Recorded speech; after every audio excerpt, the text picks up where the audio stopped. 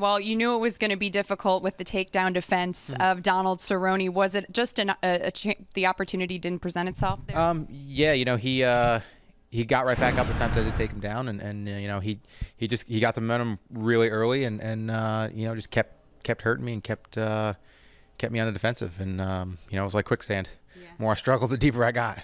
Was that really a low blow?